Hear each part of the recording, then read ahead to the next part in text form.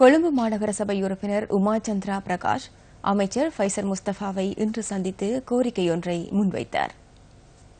விளையாட்டுத்துறை அமைச்சில் இந்த சந்திப்பு நடைபெற்றது.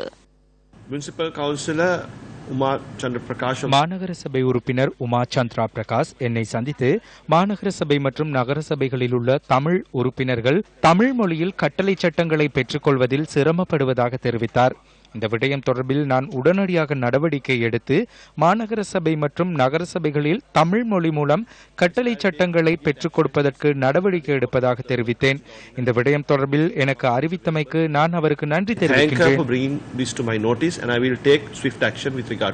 உள்ளூராட்சி மாகாண சபைகள் அமைச்சர் கௌரவ ஃபைசர் முஸ்தபா அவர்களை சந்தித்து ஒரு விண்ணப்ப கடிதத்தை கையளித்திருந்தேன்.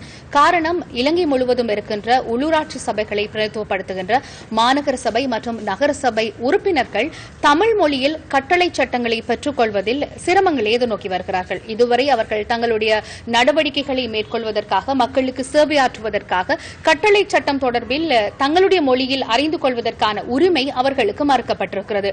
இந்த கட்டளை சட்டங்கள் சிங்கள மொழி மற்றும் ஆங்கில மொழியில் மாத்திரமே இதுவரையில் வெளியிடப்பட்டிருக்கிறது.